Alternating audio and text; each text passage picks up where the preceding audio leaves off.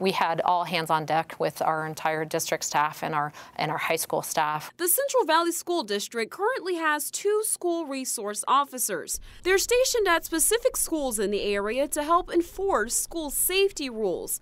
But some situations can call them to other areas within the district. During the Central Valley shooting threat, security demands were heightened. If we had another set of hands there directing traffic, directing those parents to and keeping our students and parents and staff safe, that certainly would be a help. So district leaders are allotting about $100,000 from the proposed $11.8 million levy for a new security resource officer position. That includes the officer's salary and equipment for 1 school year. We are a growing school district. We grow about 300 students a year. We've grown 2,000 students over the last couple of years.